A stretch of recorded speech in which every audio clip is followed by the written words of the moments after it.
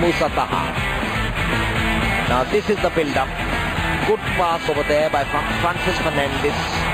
Clifford Miranda moved away from the defender, crossed effortlessly. He beat his defender Jihad Al-Bor with clever movement. Khetri peeled away from his marker. Excellent goal. Mohammad Zubair, the left back, and then beckoning his teammates to come. Khetri, the wily old professional senior-most player in the Indian team. Anthony Pereira, let's fly, and what a wonderful goal, and India's victory is sealed. Goalkeeper off his position, and again against the run of play. Anthony Pereira, he's justified his inclusion, saw the goalkeeper coming out of position, and the Indian think tank jubilant. Lovely chipped left footer by the tempo player.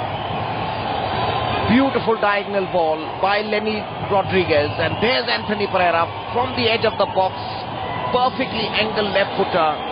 Gets the better of Jihad Al-Bor, who has a nightmare of a match because in August 29th, 2009, the opening league matches were a disaster for India. Now, here's the free kick and a free header.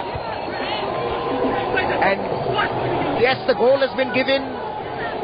Kormangi and Raju Gaikwad caught napping again, and it is the Syrian number 15, Allah Al-Shibli, the 23-year-old right-sided midfielder. The goal been given, curse of the commentators. I said Syria didn't seem like they were scoring a goal. They scored it off a set piece. And Allah Al-Shibli has made it 1-2, and now we'll have a dramatic 180 seconds. Here's the free kick, and yes, no offside, because you see an Indian defender that is